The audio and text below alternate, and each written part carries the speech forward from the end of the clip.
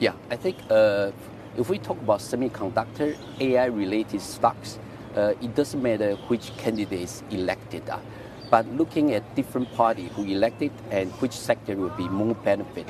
For DPP, I believe two sectors will be benefit. One is renewable energy-related stocks like wind farm and solar-related fabrication or undersea engineering, those companies.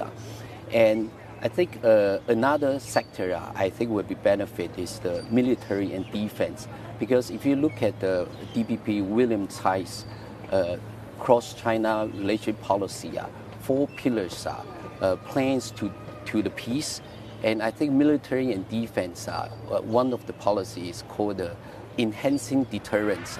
So I believe localized those military, like the aerospace warship makers, will be benefited about this. Yeah. What is the outlook for Taiwan's top companies? I mean TSMC, we're talking Honhai, when it comes to the ongoing tensions between China and the United States? Yeah, I do believe the escalation between U.S. and China, especially like the chip wars, will become higher and higher, and that will dampen the growth for the global semiconductor, definitely. And to Taiwan companies as well, it will be a risk. So for TSMC, maybe TSMC have 90% high-end chips.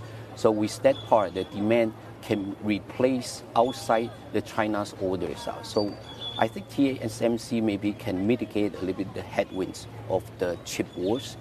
And the Honhai or the other technology companies, they have been trying quite hard doing the China Plus One. What does it mean? It means that they diversify the factories, concentrate in China, so like in India, ASEAN.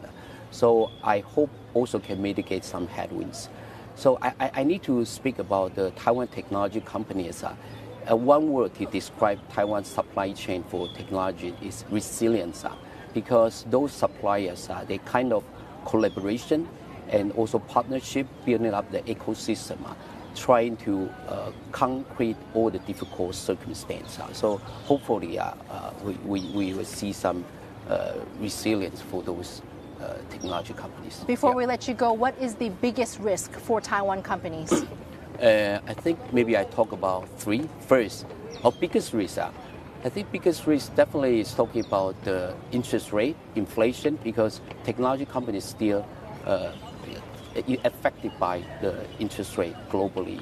So I think this is one of the largest risks. Second, I think the China financial stability. We focus on the credit risk, property price, because we're still connected with China quite strongly. Yeah.